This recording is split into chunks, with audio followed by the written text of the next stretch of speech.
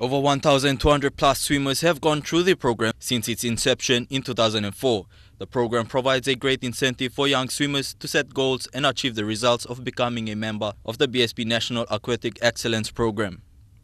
PNGSI President Elizabeth Wells thanked BSP for their continuous support, which has opened many new opportunities for young swimmers. Port, since 2002, has opened many opportunities for our young population who have taken up the sport of swimming over the past 13 years, and the volunteer coaches and the technical officials needed for the athletes' development who have attended education programs to enhance and develop their skills to provide the mechanics necessary to develop our sport further and raise the bar higher for progression.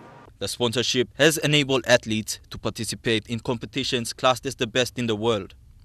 BSP's head of channel development, Sandra Fore, was pleased and said that BSP believes that the partnership with PNGSI was nurturing and developing more swimming talent for PNG. So without all of you, obviously we wouldn't have a successful development program. So once again, we're very pleased to support the development of swimming in Papua New Guinea. The program, which includes Kundu Bronze, Silver, Gold and Platinum target squads, aims to give young swimmers the opportunity to progress further in competitive swimming. Elijah Lavette, National EMTV Sports.